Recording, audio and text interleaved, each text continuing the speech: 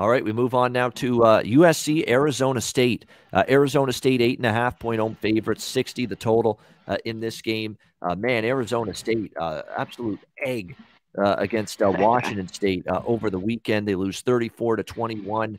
Really, it was just sloppy play and turnovers. And look, the defense really, that's 2 weeks in a row the defense has crumbled for Arizona State. 35 and 34 points allowed the last 2 weeks.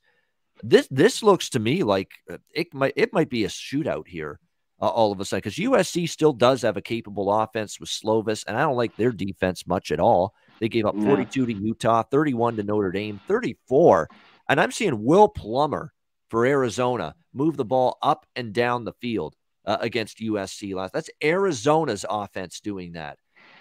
So I don't trust either defense right now. Arizona State's defense has crumbled and fallen apart 2 weeks in a row, and USC's defense hasn't been great all year. But with Slovis and that offense, they're at least capable. Total's moving up. It opened 58.5. It's now 59.5, 60 starting to show up. I agree with the move. I think it could be a little bit of a higher scoring game. What do you think, Connor? I agree. I think Arizona State could maybe get 40 on SC, and they could get in the 20s. Arizona State just, laid an egg. But I'm telling you, Washington State's pretty good. They got a solid defense. I told you, look out for them. They've been playing good football. The Pac-12 hasn't been easy, some of these games to handicap, especially USC.